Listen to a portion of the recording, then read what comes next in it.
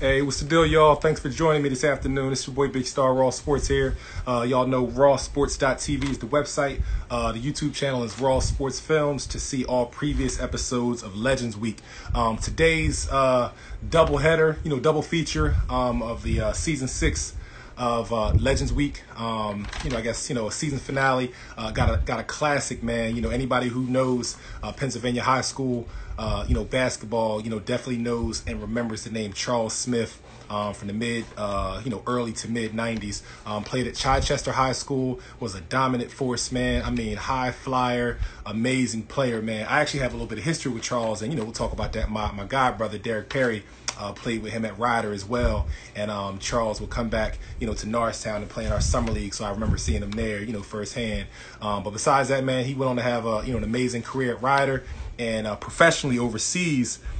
Just like my man Kyle Hines that I interviewed yesterday, Charles Smith, man, he's all he's done overseas is win, man. So I guess one of the themes is, through Legends Week that I'm finding out, man, for all you ballers out there, all you basketball players who are chasing that dream, don't limit yourself with only thinking about, the NBA, man. I mean, these guys that I'm talking to, a lot of them, man, are having major success overseas, professionally, man. Okay, we got my man Charles Smith on. It's about to go down.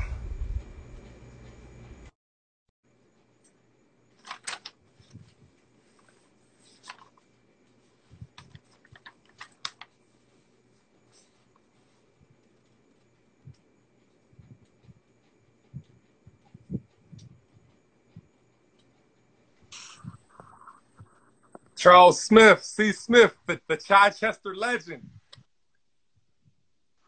Hey, turn your phone. There we go. Hey, can you hear me? Because I can't hear you. You can't hear me? Oh, I can hear you now. What's good, man? I can see you clear, but the audio is going in and out. Like I can see your lips move, but I can't hear you like consistently.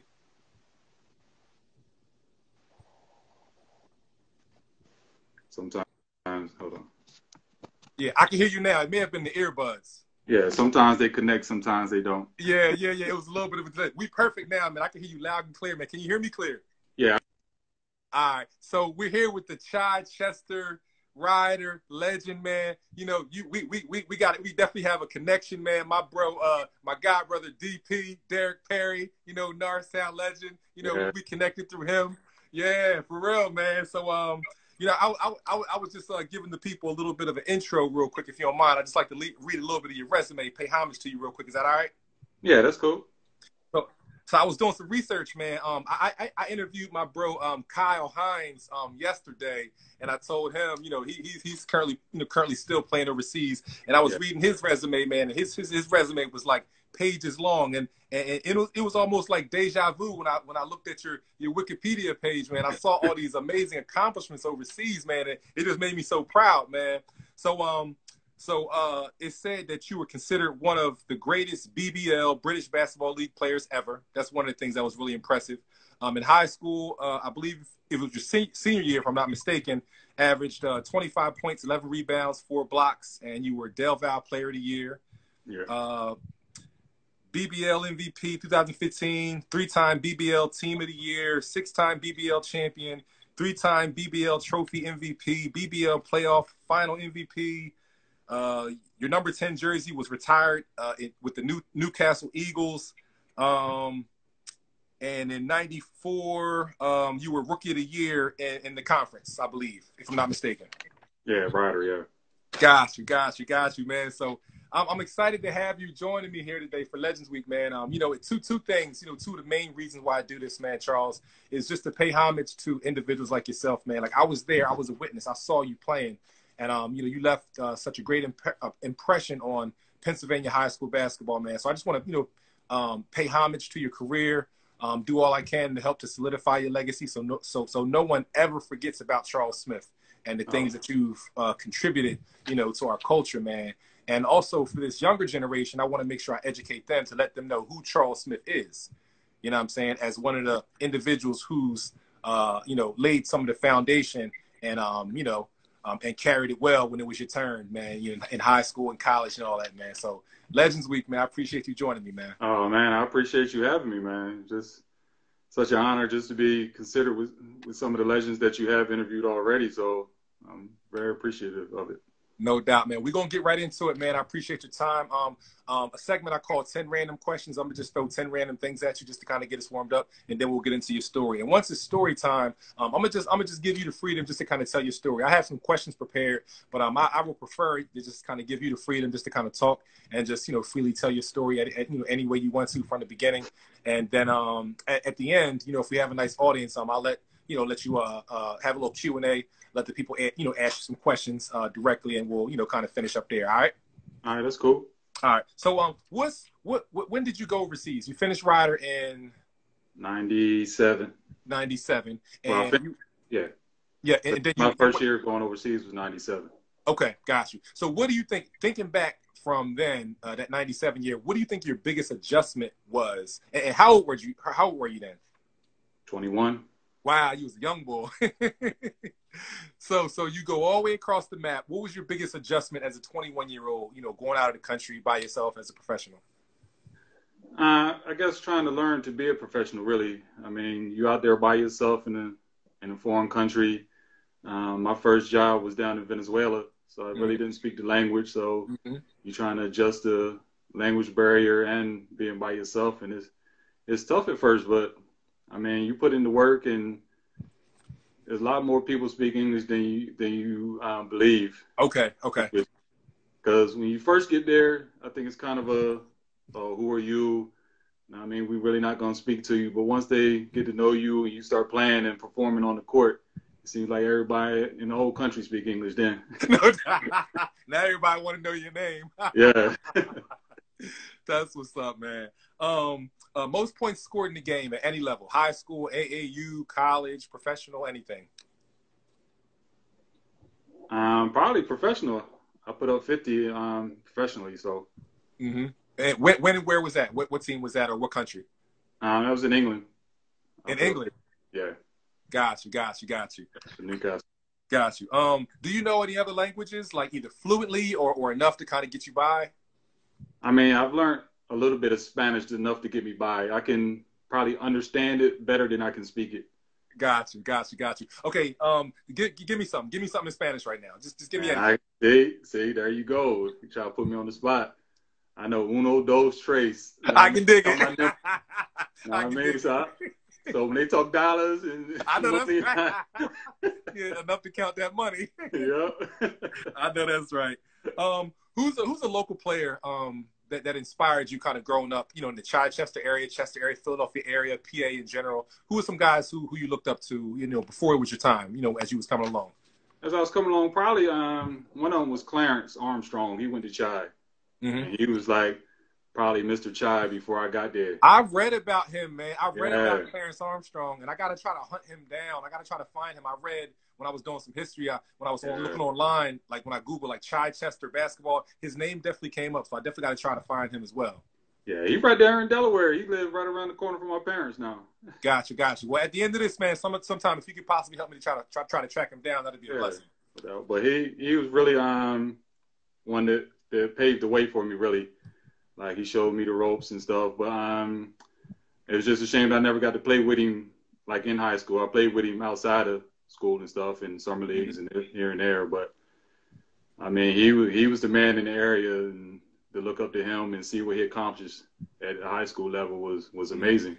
And then he did well in college, too. But teammates, one of my favorite teammates actually didn't even go on to play basketball. It was John Mobley. Okay. He went on to play football, so he played NFL. Got you. And my sophomore year, he was a senior. Okay. So he really paved the way, and he showed me, I guess, that I could really do something if I put my mind to it. So, and I really looked up to him, even now to this day. I still got you. But players I played against, I mean, in the high school level, I played against some real tough talent. All those Chester teams with Zane, Shaw, and those guys, and then you had like Turk Mott over at Glen Mills. Yes, that was the era right there, for real. I mean, many people was like, "Oh, you put up some big numbers." I was like, "Yeah, but I had a bunch of killers around me that just was. If I'd have came a year or two later, you know what I mean, maybe I could have went straight to the league or something." No doubt. But I had what Rasheed Wallace was right up there in Philly. He was my year.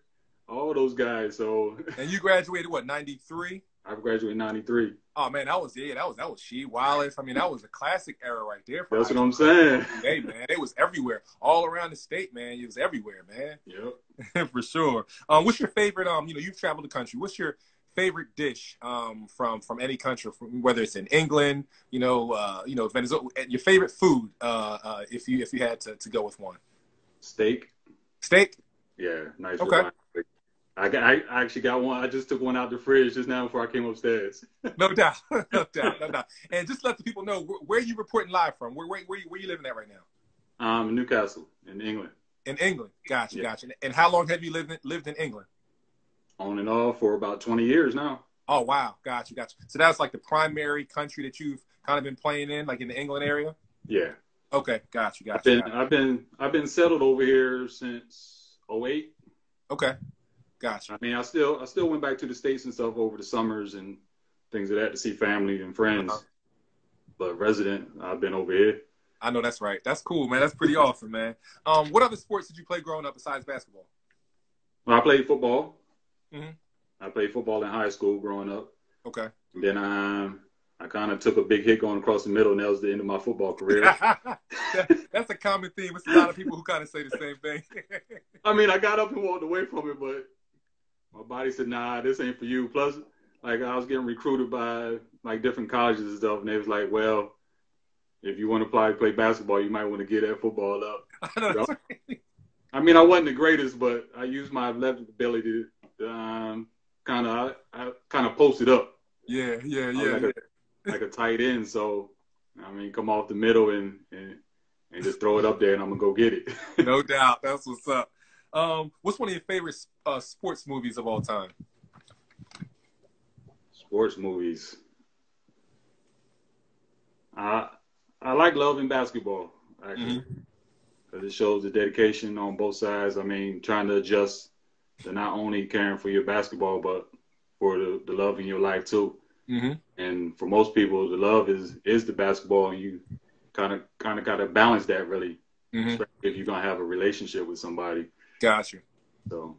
Gotcha. That makes a lot of sense, man. Especially with guys where ball is life and the ball is everything. Yeah. I'm sure for some individuals, it's possibly been difficult along the way to maintain a relationship where basketball. I mean, you're playing overseas, you're traveling all across the country. Your love may be stateside or wherever, and it's like it's hard to maintain both. I'm sure.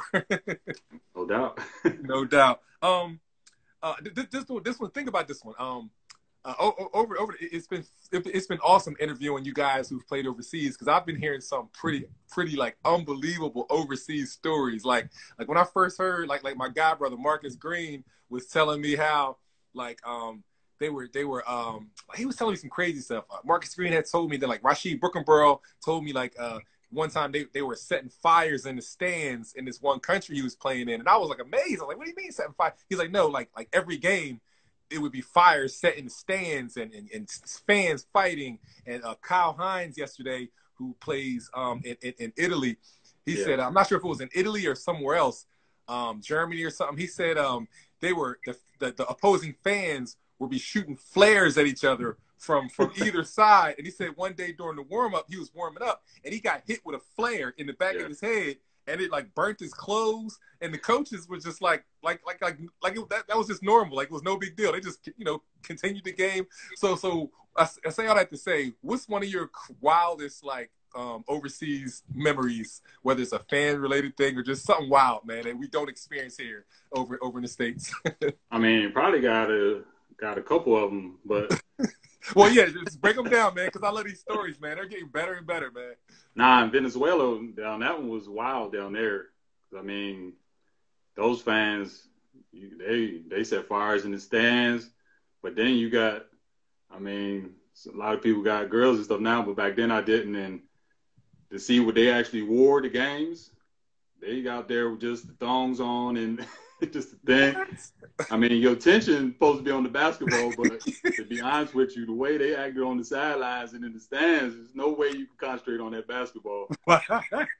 But it's not only that. The travel, when I first started, I mean, it's not as good as it is now. Mm-hmm. But we used to take a minivan, but not like a 15 passenger, like someone's personal van with 12 people in there, all stacked on for like, say, 3 or 4 hours. Wow, that's crazy. And like some of the roads, you seen the Dangerous Highway shows? Yes, like documentaries, like World's Most Dangerous Roads on the side of cliffs and everything. We on those roads. And wow. Yo, that's insane, dog. But then in Greece, they had the barriers over the benches because fans would throw batteries and coins and everything. You could hear them like hitting off it as you sit on the bench. Like you guys fans or opposing fans? Like whoever, they just angry people for some reason. Like, and I said to my man yesterday, I'm like, what's the point in coming to the game if they're gonna come and just go buck wild and not enjoy the game? They just got the barriers over the benches. And they was like, yo, when you on the bench, make sure you stay down and stay on the barrier. Because the fans are just out there like, pow, pow, like just throwing stuff at you. And that's just tradition, huh? Yeah. And everybody else just sat there like it's normal. You like jumping like every time, like you hear. You looking like, yo, you hear that? They're like, yeah, don't worry about that. Yeah. Like, nah, it's cool, man. Ain't nothing gonna happen. Yeah. You know. Yo, that's unbelievable. Lastly, man, I know you were a high flyer, man. Slam dunking was one of your trademarks, man. What's one of your most memorable dunk memories, whether it's like, high school, AAU, college, just any slam dunk that you still remember? Hey, well, I don't know if he's going to be on here watching, but he might get mad. I don't know if you know Spencer Dunkley. I think so, maybe through social media. Yeah, he from England, but he went to UD. Okay. And he got drafted to the league and stuff. Okay. And I was a junior in high school, and I went down for my visit to UD. And he was like the big man on campus because NBA scouts and everything. And I came down and leaned on him one time, tough one. And every time I see him, I mention that too. That's funny, man. That's cool, man. Hey, well, it's time to get into it, man. If you can, man, just take us back to where and when the Charles Smith story begins, man, and straight from the beginning of your story, beginning of your journey, man. And just start us off from there. Well, I'm from Bridgeville, Delaware. Oh, okay, I didn't realize that. Delaware, Dyer City. Mm-hmm. So that's where I'm originally from, and I mean, we had guys down there that, I mean, it was rough, but we made it out. Not that we made it out, because I guess we wasn't brought up to be hanging out there on the streets and stuff like that. So we was watched over, but we had guys down there that balled out, and like Eric Dredden, we used to play against him, me and my cousin. Like he would play us like 2-on-1s, and then I got to a certain age, and he was like, "Man, I can't do nothing with you no more." So, but just playing out there on the concrete, like every day down there, that's where I think I got my toughness from, was growing up down there. Gotcha. And playing against those guys down there, because when I was growing up, it wasn't like, oh, you playing on the under-10s team or the under-12s team. You still playing with the grown men. And exactly. So, if you want to get on the court, you know what I mean? You got to figure it out. Once you out there, you better be able to do something, or you ain't going to get out there no more. Exactly. So I started down there, and then I moved up to Chichester. What brought you guys to the Chichester area? Well, actually, my parents lived up there before I moved up. Like I lived with my grandparents. Okay. So I was in the 5th grade. Okay. And then I moved up to PA with them. So that's what I kind of just said. Like I was ready to move in with y'all. I was ready to go.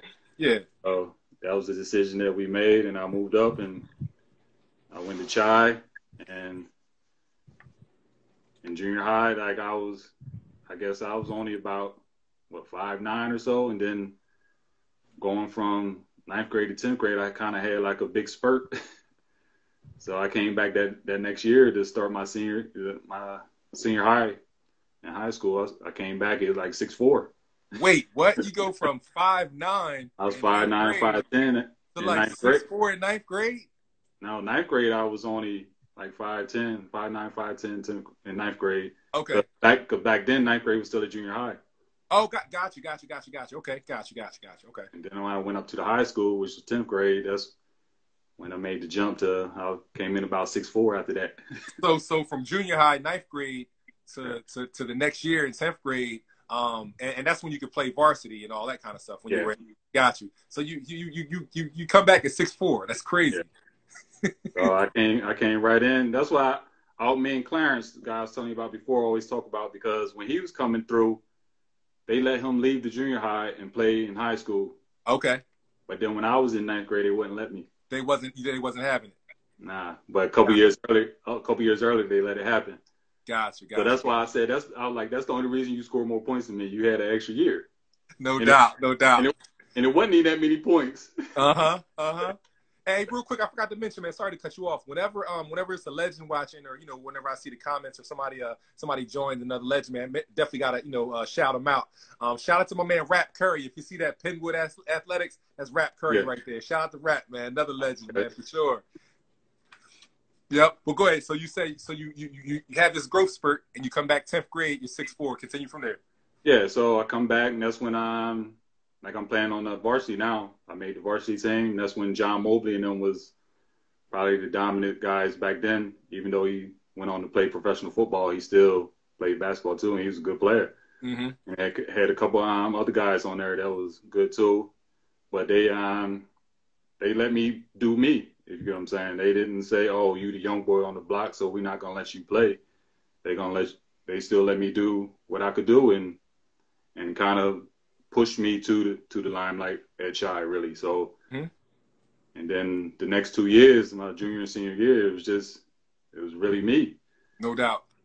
I had some good guys on the team that played like their roles on the team, and you can't doubt them for what they did. They did an excellent job, but I mean, from the numbers I put up in high school, like any other year, or if I was in a different area putting up those numbers, it would have been a different story. But I think because I was at Chi, we wasn't known for basketball. Mm-hmm.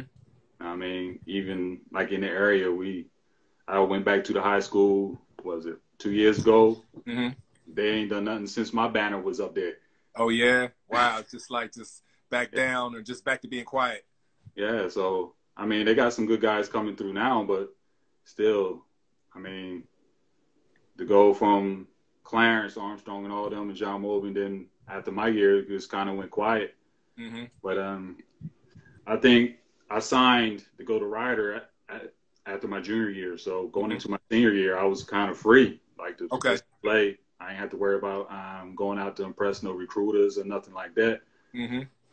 And hey, real quick, sorry to cut you off. Just hold that thought. Was there ever any interest or a pool?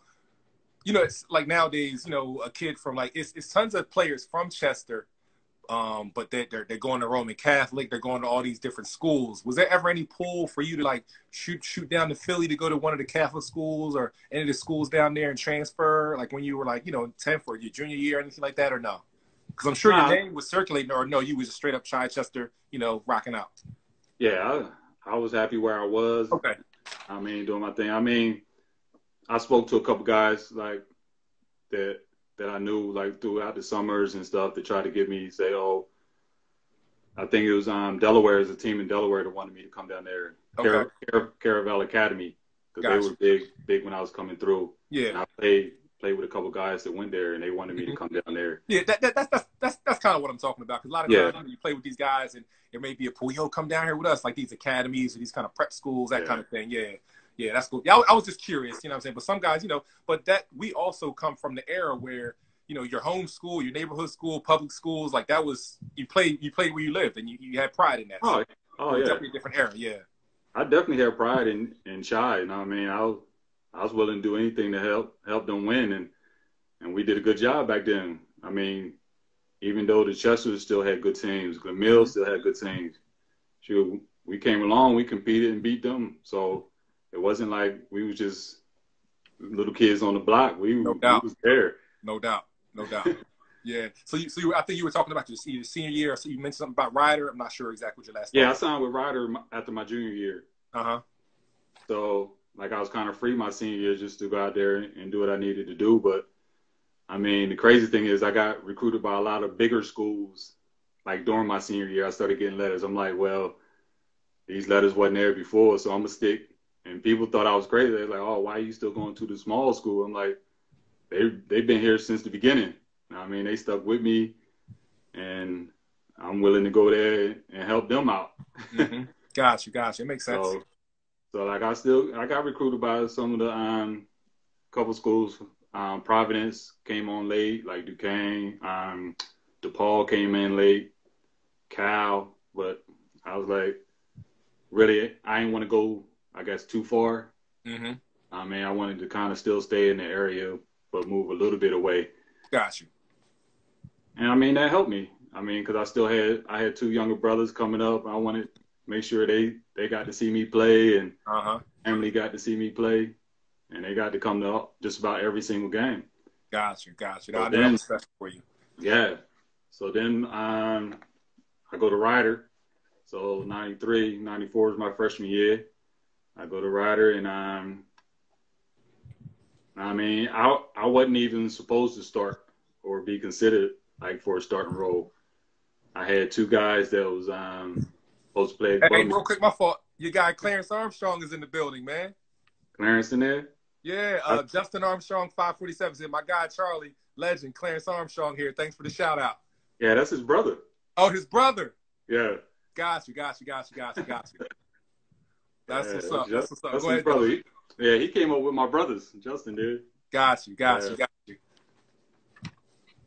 But so I went to Ryder freshman year. I got I think player of the week almost every week my freshman year. Got you. I mean, so and then got freshman of the year. And I made was it the U.S. Olympic Festival I went to after my freshman year. Mm-hmm. That's when I guess I kind of started getting into my mind that I probably could, I guess, make a career out of it. Mm-hmm. I started getting, I guess, linked with some of the big names in basketball. Uh-huh. So, like, on my team, you had the Alvin Williams and the Ray Allens, like all those type guys. Wow. I played with Kareem Reed and them. I mean, so I started playing with bigger name people, and coming from like the little area where I come from, like, well, shoot, maybe this is something I can do if I actually like lock in. Exactly. Do what I needed to do. So the next couple of years at Ryder, I mean, it was good. We made it to the NCAA tournament my freshman year. Oh, wow, that's dope. So that was the first time we went up against Ray Allen and Donnie Marshall. Yo, I knew that was crazy. They had a crew, man. I'm like, we did all this hard work. This is who we get in the first round? to go up against these guys? Just because I think they lost in their conference tournament, so they dropped down to like a 2 or 3. I'm like, man, y'all needed to win, so we had to play y'all. Exactly. Yo, that's crazy. Nah, but it was a good one. Good game in the first half. I think we was tied up at halftime, but then being a smaller school, we didn't have that size and stuff to deal with their muscle and stuff. Uh-huh. And then we the next couple of years, like I said, was good years. We played in against Kentucky and St. John's in the Garden. Those were some good ones. I mean, Kentucky, their national championship team, Rick Pitino and them was there, and they had all of them, Tony Delp and them. Walter McCarty, all of them. Wow. Oh, that was the team right there. I remember them, like those McDonald's All-American games with all them guys in it, man. They were good, man. They were real good. They got 10 All-Americans on their team. Exactly, for sure, exactly. That wasn't fair, man. That was crazy. Hey, I had, like I said, coming from Bridgeville, I had that in me, so that I ain't backing down from nobody. I know that's right, for sure, I still went out there and did my thing, and it's still out there. You can go check it out. For sure. Yeah, so, and then the next year, what do we get? I made the NIT game. We played Temple. that was like, I guess, the first big game in Philly for us, because I had never played like in Philly in college. So to get the Temple game in the NIT tournament was a big one. Mm-hmm. So I had all my family come, all Bridgeville, basically almost all Bridgeville was there. Mm-hmm. I was there. It's like, yo, we here, and we should have won. We didn't. Yeah, yeah. But I scored 20, 2 straight points to start the game. 22 straight in the wow, that's crazy. So we had 24. I think we had 26 at halftime. I had 24. Yo, that's insane, dog. That's insane, man. That's crazy. So people over here in England don't. I guess they think I just started getting buckets later on in my career. Uh-huh. Uh-huh. Like, yo, I got buckets for a long time. That was nothing new. That was definitely nothing new. And on a national televised game to do that, that was big. That's when, I mean, they had like Lenore Stewart and all them was there, and they had some tough teams. Mm-hmm. But during those summers though, in college stuff, I still went and played like summer league in Philly and those good runs in the Sunny Hill League and stuff like that. Yeah, down in McGonigal Hall. Yeah, so everybody played in those really. And to go up against some of the guys I went up against, like Eddie Jones and all them, like to be able to say I competed and did well against so many these great guys that's been out there is just something different. Mm-hmm. And then I lead rider, and my first professional gig was down in Venezuela, like we talked about before. Uh-huh. And that was just a different experience. Yeah, like yeah. I really couldn't speak the language. I mean, my first time really leaving the country, like by myself. Uh-huh. Gotcha. I left the country before on like different like NIT teams and national teams like that and stuff. And I'll talk about that in a minute, but but yeah, so we. Hey, real quick, did you like after Ryder, did you like have an agent? Like, was there any plans to try to like get into the NBA, or like when did overseas? Like, did you always have your mind set on overseas, or like how did that kind of play out? No, I mean, I guess coming out, I always wanted, I guess, a shot at the NBA, but I mean, I had an agent, and I actually signed with the agent that he was Vince Carter's agent at the time. Gotcha. And they came down and watched us work out one time up in Philly, like the Raptors did. So, but that was the lockout year. Oh, okay, gotcha. I understand. So, I mean, I never know what could have happened, like if it didn't have the lockout, but yeah, it was what it was. It was what it was. Like I don't have no regrets. Gotcha. I had a great career and stuff, and that's when the agent stuff started looking at Europe just like everyone else's agent did, because there wasn't basketball in America, so everybody trying to get a gig out. Exactly. I mean, I did play in the CVA, which is now in the G League. Uh-huh. So I played in that for I think 2 months. I played in there. I mean, it was all right. It was a nice little gig, but it's not. I mean, it's totally different now. Like the G League is so much bigger and stuff now. Uh-huh. So you said Venezuela, then? And then I went over to Taiwan. So Taiwan was, I don't know if you remember Johnny Rose. He went to Maryland. I remember the name. I definitely remember the name. I played with him over there, and another guy, Odell Hodge. Like it was some good guys over there I played with over in Taiwan. That was good over there. Yeah. I mean, people said, "Oh, you going over there?" I'm like, it was decent. Like, no complaints over there. Uh-huh. So it was good. And then I actually didn't play the following year. Like, so I sat out like an entire year after those two. Okay.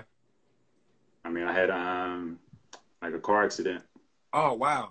Yeah, so I was out for a year after that. And I was, what type of injuries, if you don't mind me, like was it like just like a health kind of like injuries from the accident kind of put you out, like recovering and stuff for a while, or? Yeah, I recovered. It took me a while to recover. I mean, I still got like scars and stuff on my face and stuff like that, and like, my eye was like messed up and stuff. But I mean, it was just a year out. I mean, it was nothing came up that I guess I actually wanted to take and wanted to go. and I was willing like to wait. Mm-hmm. I knew my worth, and I guess I ain't want to say, oh, I'm gonna take this just to take it. Yeah. So transitioning back into the game after after your year off was smooth. Like your agent was like, "Look, I still got some things lined up for you," and you just jump right back into it. Oh yeah, so I went back the following year. I went to Austria. Okay. So I went over to Austria, and I it was decent. I mean, it was the second division over there, so I didn't get right back into the top, but I put up big numbers over there, and I mean, it helped me, I guess, move on to what I wanted to do next. Because the way I came to England was, I don't know if you remember Ralph Blaylock That name sounds familiar as well. from Delaware. He's the one actually brought me to England. Okay. So without him, I probably would have never came to England because we played on the same summer league team over there, just outside of Chester Gotcha. in the summer league. So with we played against the guys like Jameer Nelson, all them. They all played over there. So we played over there, and he brought me to England, and it's kind of, I guess, history from there. Mm-hmm. Like once I got to England, it was kind of, I mean, it wasn't smooth sailing. Uh-huh. Still had to, I guess, prove myself. I had a tough injury my first year over here, hurt my ankle. Mm-hmm. So I missed a little bit of time, and then the team didn't bring me back right away. So that's when I think I played in Portugal after that. Okay.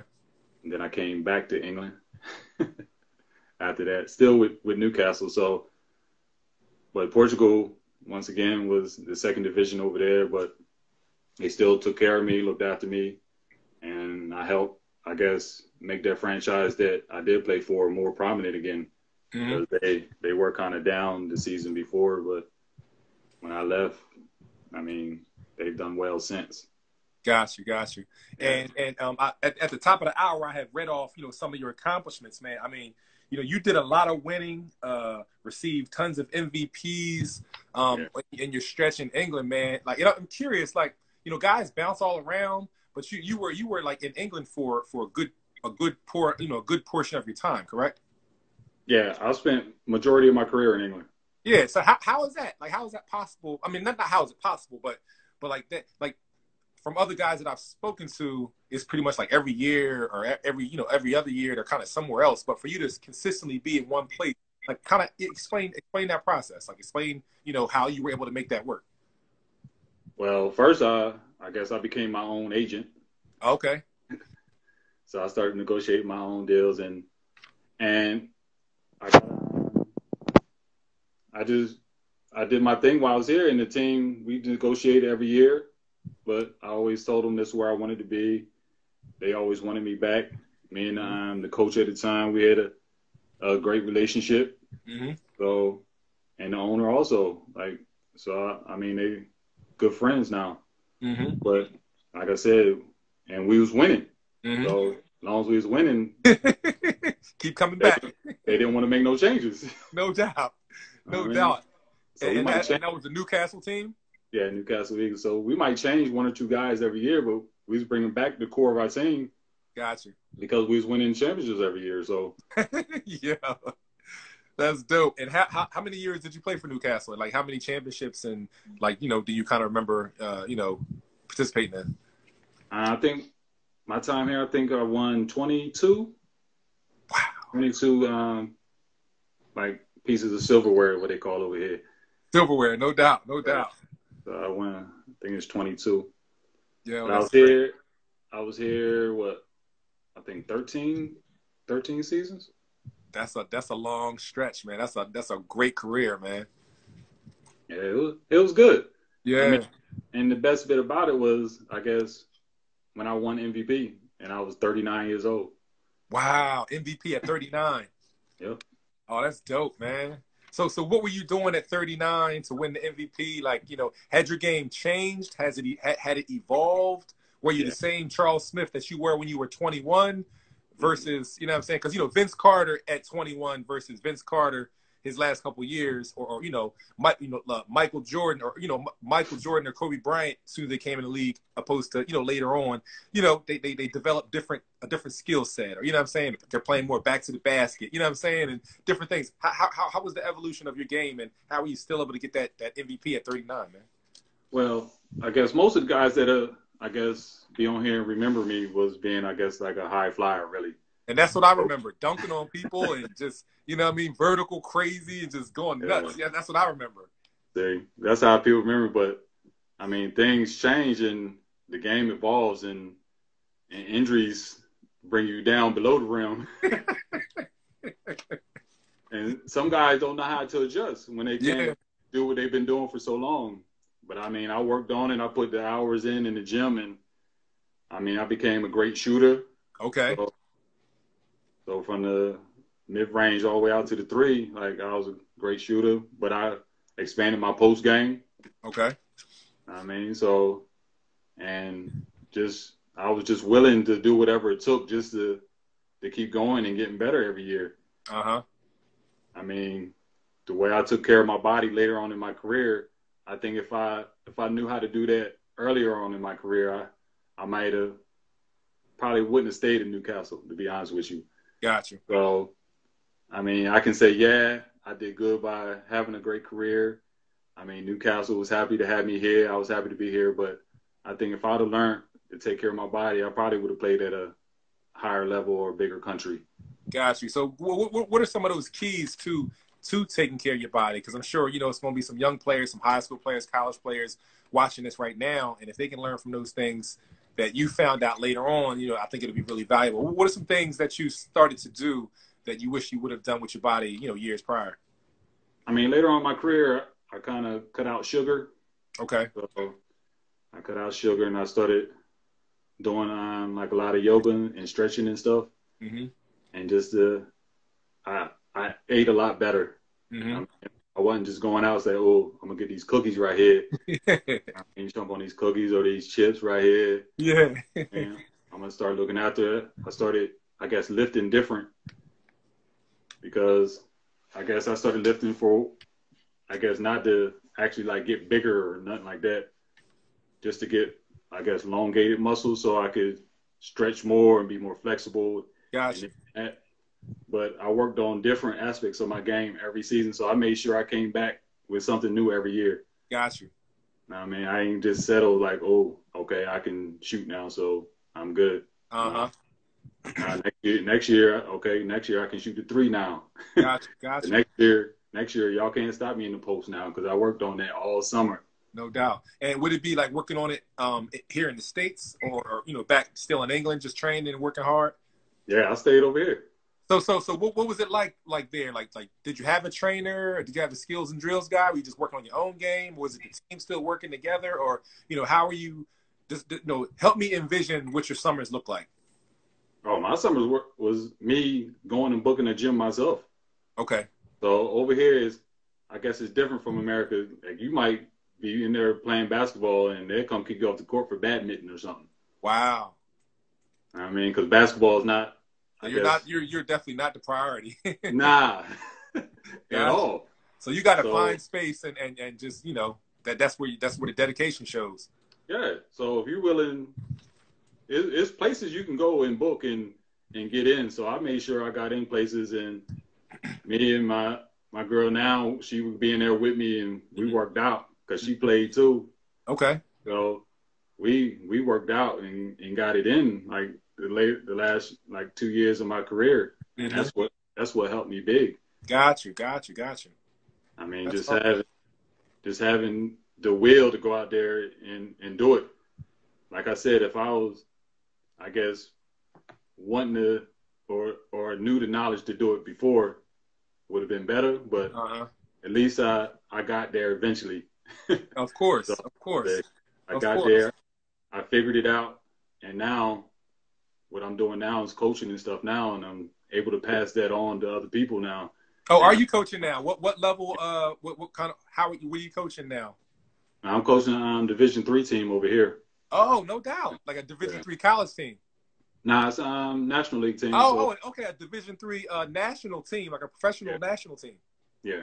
Oh, wow, wow. So describe that, man. Oh, first, before you describe that, how did your how and when did your professional playing career come to a close? Like, at what point did you know in your mind, like, you know what, I think it's time to kind of, close this chapter of my life, playing professionally? Like, how did you come to that conclusion?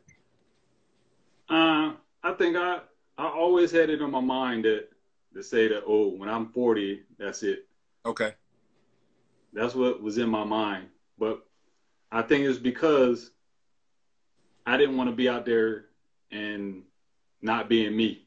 Yeah, looking bad and Yeah. yeah. I wanted to finish like where people's like, oh, that was him there. Exactly. Not Like, I remember saw me him. I saw like him that. hooping. Yeah. All their memories were of you hooping and doing your thing. Yeah. Yeah. I wanted everybody to remember that. Because you don't want the younger generation to come along and be like, who? Old head Charles Smith, he a bum. Right. And then you had somebody got school and, nah, man, he was the guy. Like, man, you better go Google me or something, exactly. Man. Exactly. You got to know when to say when. I can dig it. Yeah. That's funny. So now, what allowed you? So how soon after you finished playing did you get the opportunity to get involved with coaching, and kind of how that started?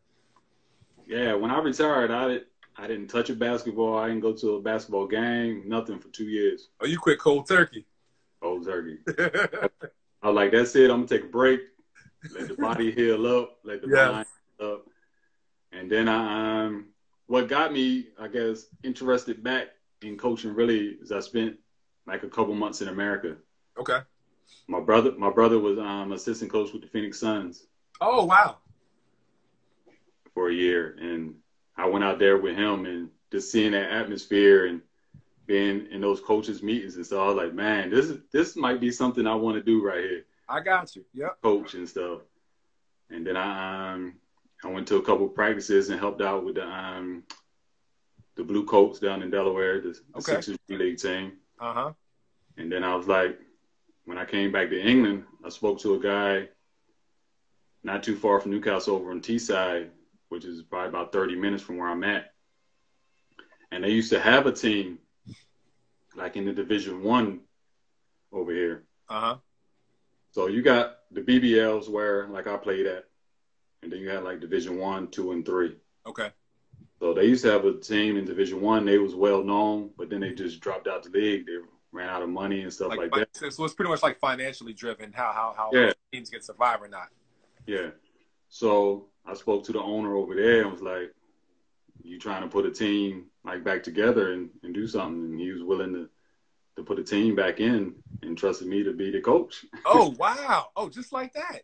Yep. Like, so you pretty much had a franchise built around you or continued, you know what I mean? And you carried the dream. You carried the vision. So I'm bringing it back. This would be my second year now.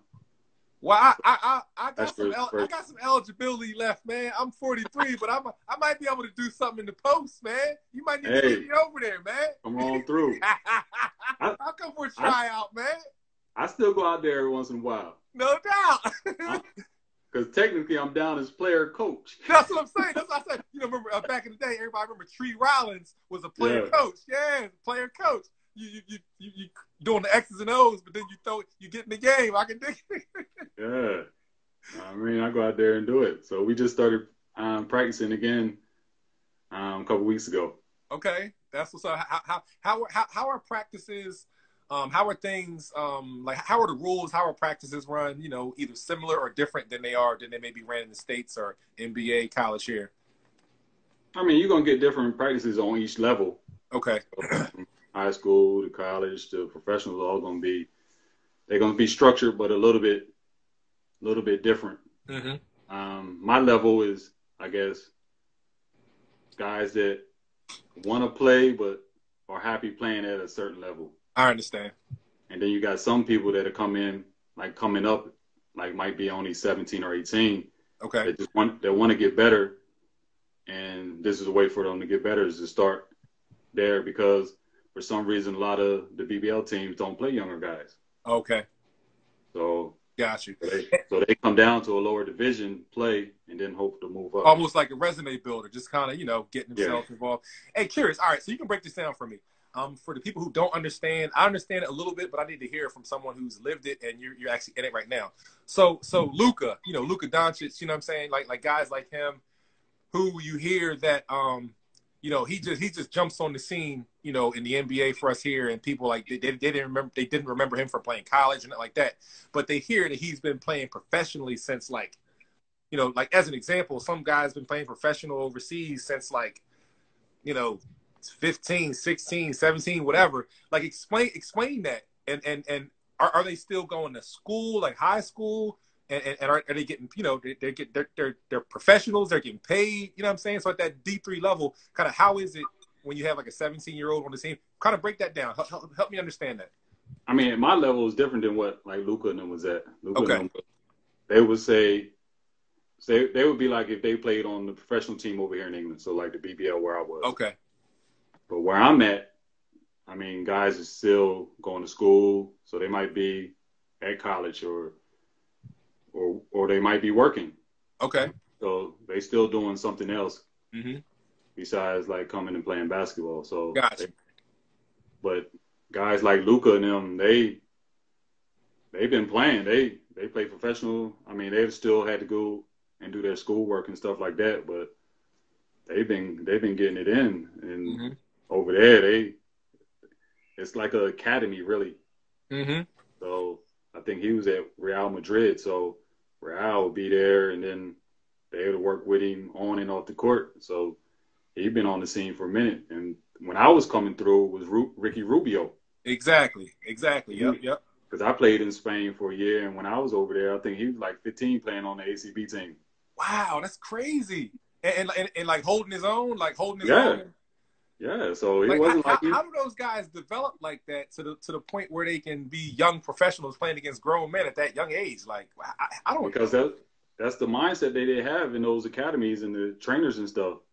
I mean, they prepare them well over here in Europe, and that's why I try to go and I study like different like European like coaches and stuff just to try to get the formula so I can like help my guys out. Or if it's someone that comes and contacts me like, oh, what should I do here or there? Yeah, like what's the blueprint?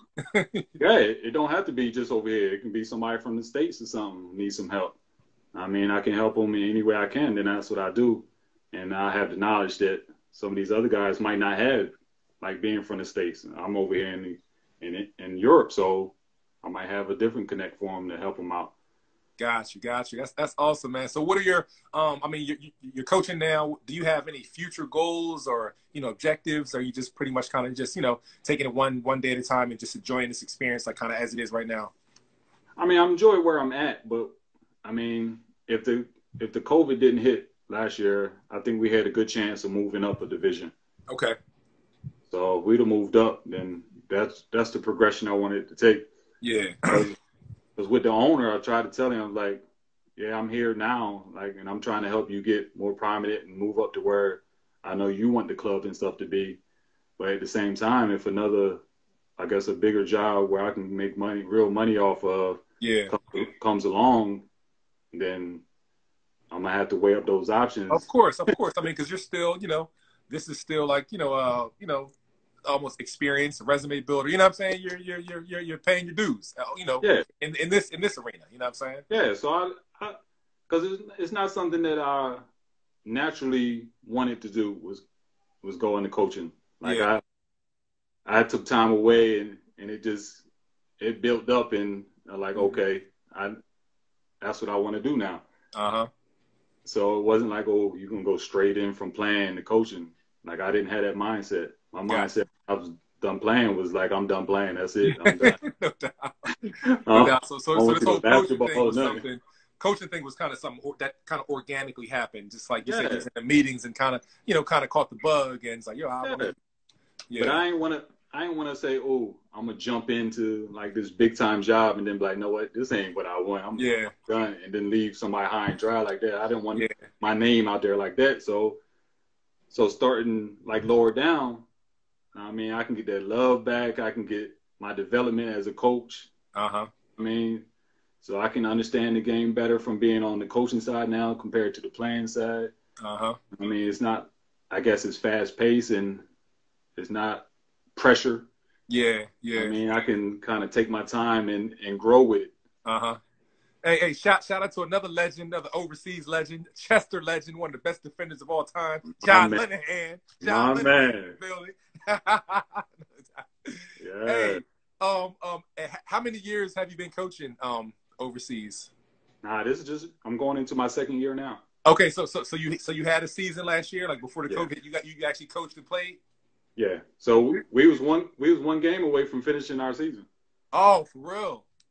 And then we'd have had the playoffs after that. Got you. All right. So from a coaching perspective, on the other side of the bench now, do you have any wild memories? Was there any crazy things with y'all fans, or did everything get that crazy? Fires in the stands, or y'all Nah. fans was a little more calm and less Yeah. left. They not getting wild like that in England. Oh, not in England. They ain't setting no fires. They ain't doing none of that. Got you. I Got mean, you. you go to a soccer game or football, what they call over here, you might see some wild fans. But No doubt. basketball, I guess basketball is more, family oriented over Okay. here. Got you. So I mean, they got passionate fans. Don't get me wrong. So it's Yeah. passionate fans. It's a big following. So when they supporting their team and their players, they support their team They and their players. serious.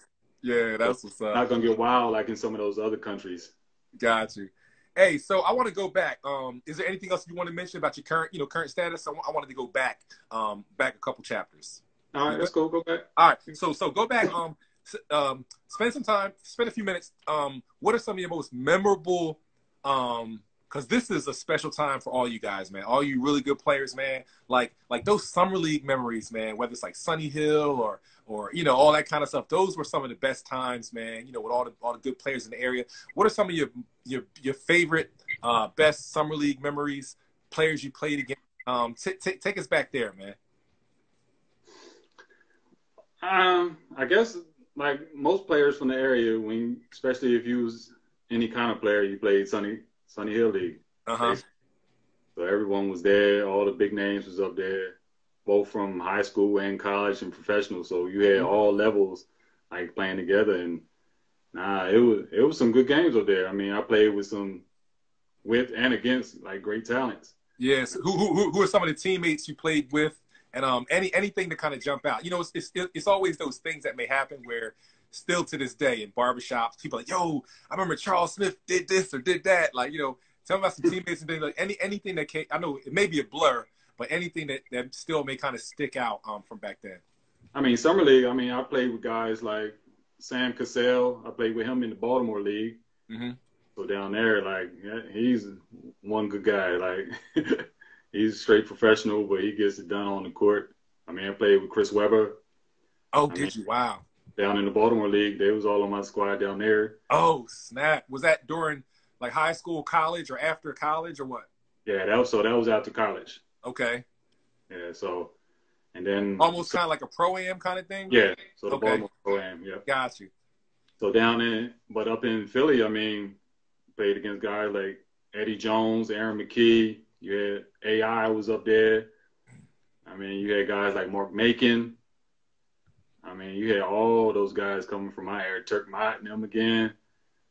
I mean, so just being able to share the court with them, Rasheed Wallace. Crazy. Is there any specific memory that you have? Either a player you played against or something that happened from back in those days? Anything you can remember? A dunk or anything, man? Or it's all kind of blur? Man, I done had so many dunks. They just kind of all like blend together. That's together. No doubt. Do you expect me to go back? That's like 30 years ago. No doubt. No doubt. Do you remember you came up and played in Norristown? I remember Norristown. Yeah. I set it off in Norristown. You did. You played with you played, I think I was on that team. You played with the Young Guns, right? I think so. Yeah, I think you played with the Young Guns, with DP and Harry Allen and everybody, right? Yeah. Yeah. You shut it down up at the park. That's where I first met DP at. Yeah, you shut it down up there. I think that's one of the things I enjoy was like going to different places like that and playing and performing and earning guys respect from different areas. Of course. So like guys from Norristown, like to this day, every time I see Derek, he talk about that summer league, or Marcus to talk about it. Yes. Or I go up to Philly, I still see some of those guys, or Chester. I mean, not being from Chester and being able to go into Chester and get respect from those guys. Yes, that's huge. That's 100%, huge. 100%. Chester guys are real. They give it to everybody. They don't just hand out their respect in Chester. Exactly. You gotta. They definitely bleed that orange and black. You know what I mean? That's what I'm saying.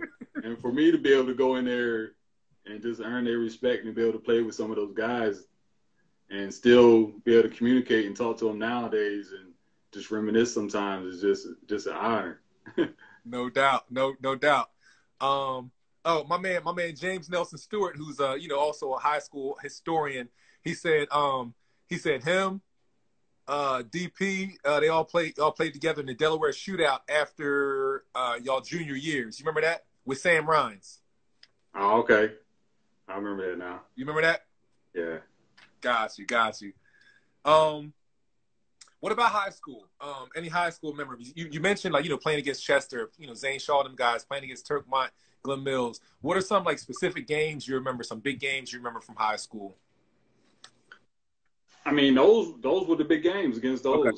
I mean, but one was, I think it was my senior year playing against Chester.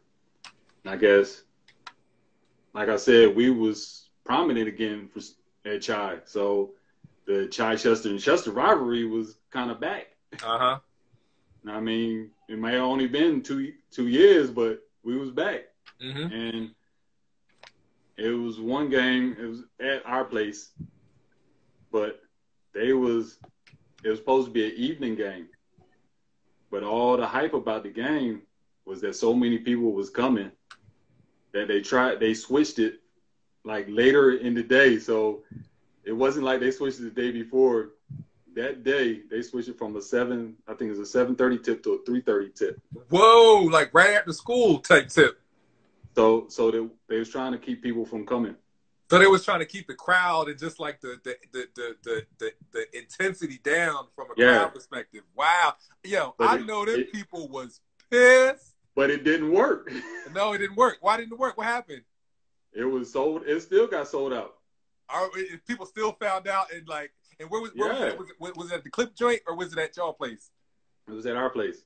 Okay, so word spread that fast. People were still there. It was still there. It was sold out. I mean, standing room only, really. So you came out, they were standing behind the basket like it was like a summer league game almost, like you at the park where people standing behind the court and stuff. Yo, that's crazy. That's crazy. But the crazy thing is about that day is that my dad was coming straight from work. So he got there and they tried not to let him in the game. Wow. You can't deny Pop Duke's entrance, man. So that's crazy. They was like, nah, we to capacity. You can't come in. I know your pop was like, no way. I'll pull my boy off the court. Hey, he told security to go get me. I wasn't playing. Oh, wait, say it again. He told him to go. He told security to go get me. He said I wasn't playing if he wasn't coming. I know that's right. They said, come on in, sir. Yeah, no, that's right. I'm like, yo, tell my boy to come here because we both leaving. And see if y'all can deal with that. Security said, yo, that's a move, right? That's a card to pull right there. I'm not missing out on this memory. You kidding me? Yeah, right. Me and my boy out. Yo, bring him. Go get him. I know that's right. Yo, that's legendary right there, man. Hey, what about camps? I know these days, everything, is centered around AAU and all that kind of stuff. Back then it was like ABCD camp, Nike, 5-star. Did you participate in any of those back then? I actually really didn't go to many camps. Okay. I went to like a couple, just smaller camps here and there. Okay. But none of those like national kind of things? National camps, I didn't play any nationals. I didn't play AAU. Okay. Okay. And what did you wind up? Did you go up to Conshohocken and play in the Donner Field back then? I played up in Conshohocken before. Yeah. What do you remember about it? Like, what team? Do you remember what teams you played for? And what do you remember about that? I can't remember no team. But I remember playing against Donald Foyle though up there. Okay. Got you. Yep. That's big time. Yeah, he was huge. Yes, he was for sure. They actually tried to get him to come to the Chi when he first moved to the area. They tried to get him to come to Chichester. Yeah. Oh, that'd have been crazy. Cause I think he lived close to the school, but they with the people that I guess he was living with. The family was with, yeah. Yeah. But Got you. nah, they wasn't having that. Yeah, my man Lackey on here from Simon Gratz. He has a great memory. He said, "What about the Keystone? You played in the Keystone games?" Keystone games. Is that high school? Keystone. I think he said Keystone. I think that may be what he's talking about. I'm not sure. Keystone games, like in high school, maybe or not. I'm not sure exactly. He's listening. He'll clarify. Oh, okay. Yeah, but yeah, man. I'm trying to think what else. So you said so. What were the other schools that were recruiting you besides? What were some of the other schools that came after? You said he's like Pepperdine. Who's some of the other schools you said? I got recruited late by like DePaul and like Providence. So those were like the bigger schools that came late. But I took my visits. I went to George Mason, and then I visited Ryder in Hartford. Gotcha. Back then, you only got your 3 visits. Gotcha. I don't know how many you get now, but I took my 3 visits to those 3 schools, mm-hmm. and made my decision from there. Gotcha. I mean, I was gonna go to Hartford, so I was probably that close to choosing Hartford because Vin Baker was my host up there. Oh, word! Oh, that's what's up. That's what's up. Vin Baker's definitely a legend. So Vin Baker, he was the man up there, and I'm sure he was. But I think after my Ryder visit, I sat down and discussed it and thought it through. I think that was just, I guess, the right place for me to go. Got you. My man Lackey, they clarified. He said either a camp, Keystone, and my man James Nelson Stewart said, did you play in the Keystone State games at all? Do you remember that? I mean, if it's Keystone, only ones I can remember, I think they might have been in like Gettysburg or something like that. So I don't know if that's the ones he's talking about or not. Got you. Okay. Played in some stuff out there. Got you. And like I said, man, my memory, like trying to think back all these stuff, just try to start running together. Yeah, I can only imagine, man. When you think back over your journey, man, and you're still involved with the culture. You're playing now, still involved with the game. What has your journey taught you, man? When you think back over it, and just what have you learned, about the game and through life and basketball? I mean, it's taught me a lot. I mean, one key is time management. Uh-huh.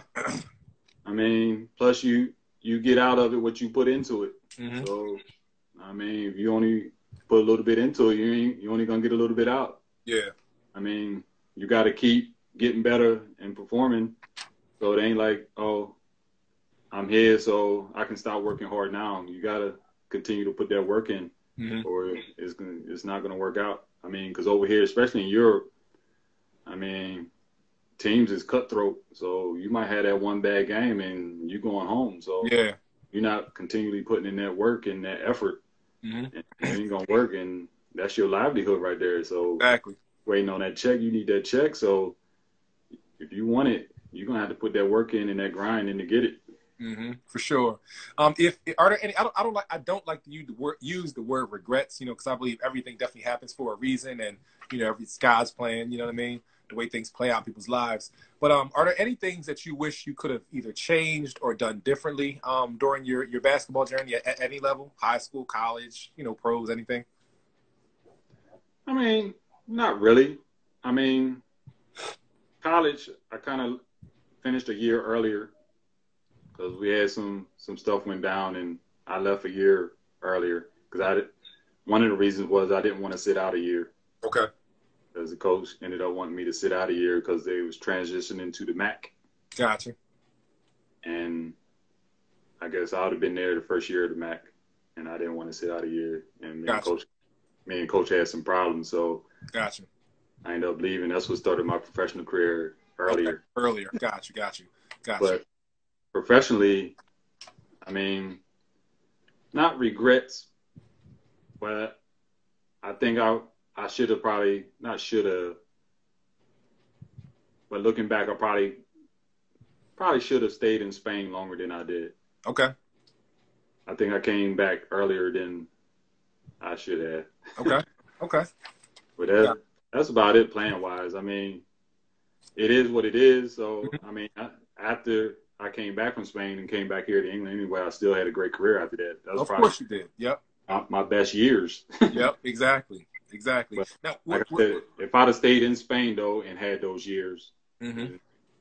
I think I'd have been at a higher level and probably made a lot more money. But Yeah. So like speaking of money, I hear a lot of it's on various ends of the spectrum. From this end where guys aren't getting paid, the teams owe them money. You know what I'm saying? Paychecks aren't coming in, the team winds up folding, or on the opposite end where my little guy brother Marcus Green, he had a long career and you know what I mean. His stock continued to rise. He had a solid agent and things are going well financially. Or Stephon Marbury, where he was like the Michael Jordan of overseas, you know what I'm saying, making millions of dollars. So how is the pay? You know what I'm saying? How not anything specific, but how is the pay for you overseas? And like how does regarding the different levels, kind of how does it go? You know what I'm saying? Break down the money situations. In England? Just overall, like just overall scenarios and for how things can possibly go. I mean, in England, I guess you're not coming to England to make money. Okay. Got you. Not that you can't make money. Mm-hmm. So I think that's one of the main reasons I stayed here is I got paid on time every month. Gotcha. Every single penny. You know what I mean? So I had no issues with that. That was one of the main reasons for me continuing to come back also. That was one of the deciding factors. Like, if I go there, I didn't heard stories about y'all, so I don't know if I'm gonna get paid on time. Exactly. That's what I'm talking about. But so I mean, you hear about that in every country, like guys like not getting paid on time, or they only getting a partial check, and then the team saying, "Oh, we'll pay you at the end." Nah, that ain't happening.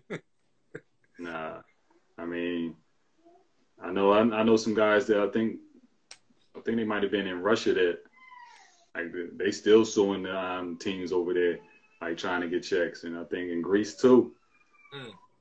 I mean, I've been lucky enough on every team I've been on.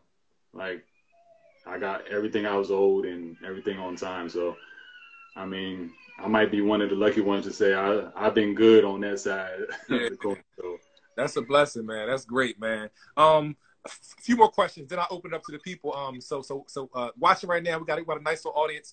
If anybody has any questions, my man Charles Smith, got my man Toomey just joined. Lackey's still here. My man James Nelson Stewart. Anybody has any specific questions for my man Charles Smith about his high school career, college, professionally, anything, start typing your questions in the comment section and we'll address them as they come. But two more things, man. What advice do you have for any younger players, man, for any high school guys, college guys? What advice would you have for them, guys playing professionally now overseas? Any keys to success, or just any things that you learned that kind of helped you out? Well, help me out. You got to take care of your body and your mind. Mm-hmm. I mean, because without those two, it's not going to work. I mean, a lot of guys struggle, like especially being by themselves overseas or even in the States sometimes. So you got to look after your well-being that way and after your body, because your body is your tool. So, like I said, I wish I would have took care of mine a little bit better earlier on, but I figured it out eventually. And the guys coming up, I guess, through high school and stuff, everybody always, I guess, talking about, oh, I'm a 5-star, I'm a 4-star, athlete. I don't think none of those things matter. I think if you work on your game and put your time in, guys is going to come see you, whether you D1, D2, D3. You can make a career out of this if you put in that time and that effort. So that's what I would just focus on, the basketball bit, and lead all the politics and stuff to everybody else and all those star ratings and stuff to everybody else, and just work on you. No doubt. That's what's up, man. Well, I appreciate that, man. I'll say my thank yous at the end, but real quick, want to get to a couple of these comments or questions. My man G is here. I'm sure you remember. You may not recognize the name, but as far as his name, you put it up. But G Shot Pics, he's a photographer now. But Gavin Bethel, I'm sure you know him, man. He played over in England. He's from England. He played over here. Tell me how you know him, man. And he said, tell us about some of the early wild times, man. Nah. We can't discuss that live on this. This ain't that type of show. Nah. He know that too. That's why he got to laugh after it. What you play so Gavin's from I met him, he's over here in Yeah, tri-state now. I met yeah, him, he lives in when he Delaware filmed now. exactly in Delaware, yeah. So tell me how you met him and were you guys playing together or what your relationship was like? Yeah, he was on the Newcastle team my first year over here. Oh, no doubt. That's what's up. Yeah, Awesome, so awesome. he was my teammate, but he's from I think Liverpool. Okay. But he was up in Newcastle my first year. He was a good player. He's a little athletic, but a little crazy too. That's why. No doubt. I mean, he's a little crazy, but yeah, we had some good times. That first year was just it was like a professional frat party. No doubt. No doubt. Hey, y'all were young, man, and enjoying life, I'm sure. So it was whatever then because we wasn't winning. We was just out there. I mean, the club, we was there. Whether we had a game the next day or not, we was wilding out. It was what it was. Yo, that's funny. He said, yup, skinny and young. Yep. That's funny, man. So just to clarify, this Justin Armstrong, that is Clarence. He's just using Justin's phone. So that's Clarence right there. Okay. Yeah. So Clarence said, who was the best shooter at Chichester? I told him Clarence was the man. No doubt. I ain't gonna lie. Best shooter, but I was the best scorer though. No doubt. No doubt. I mean, he paid away. Like I said, he Mr. Chichester. He up there and everything. Like he was the man coming through that time. Then I think he went to Drexel and played great there. Now he's what you call it? He's a ref now. Oh, no doubt, no doubt, no doubt. You know what? I did see that. Hey, Clarence, man, shout out to you, man. Hey, Clarence, if you can, send me a message. If you know how to do it, send me a private message, Clarence. I definitely want to try to get you on the show, man. I was telling Charles earlier when I was doing some research on him, a related, just other information came up about you, and I kind of read, some information about you, man. So Clarence, I would love to have you on the show, man. Legends Week to kind of pay homage to your legacy as well, man. So Clarence, if you can, DM me your information, send me a private message with your contact information, man, or I'll, message your brother and try to get your information so I can get you on, man. But yeah, if anybody else has any questions, man, put your questions up. But if not, Charles, man, any last minute shout outs or anything else you want to say before we tune out, man? Oh no, man. I just want to say thanks and appreciate your time for having me on or even consider me as one of the legends in the area and stuff. Like I said, it was always an honor just to play on the court with some of these guys that you've interviewed and stuff and had on the show so far.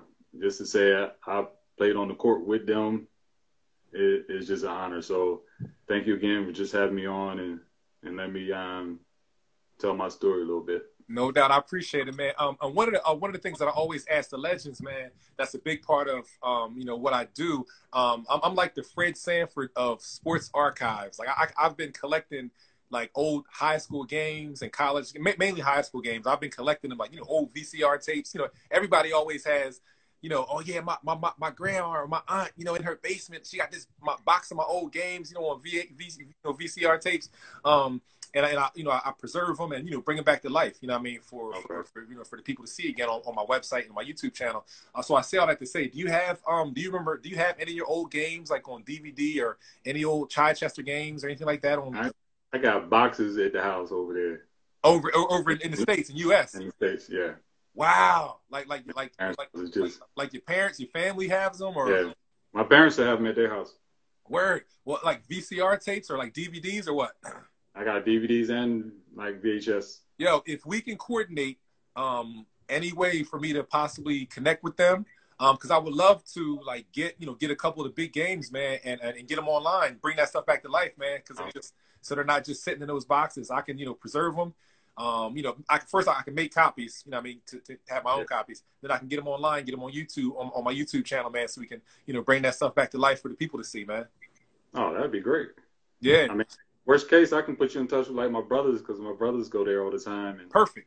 I can coordinate with them, meet them over there, get some things, make the copies, get them right back to them, and then I can get them online so we can all enjoy them again, man. Yeah, because both my brothers, they had great careers in their own right. So, I mean, they was Mr. both Mr. Delaware's. Like they was big in Delaware. No Like, that doubt. I can get everybody's stuff up there, man. So we'll exchange. I'll make sure I'll get you my contact information, connect me yeah. with them, and then we can make it happen over the next couple weeks or months or whatever. Oh, that's cool. All right. Yep, no All problem. right. So again, man, it's Big Star. It's Legends Week, man. Just paying homage to the legend, Charles Smith, man. Thank you so much for being so transparent. Thanks for carving out time to tell your story, man. And I'm going to have this full story, the full interview, full little documentary on my YouTube channel. So once I post it, like later on tonight or tomorrow, I'll send you the link so that you can continue to share your story and send it out to family, friends, so they can kind of hear your story. All right. All right, that's cool, man. Thanks a lot. All right, thanks, man. God bless you, man. And one last thing, man. Just what's your, just a personal reflection on the kind of Legends Week thing that I'm doing. Bringing all the older guys on, stuff like. What are your thoughts about what I'm doing, man?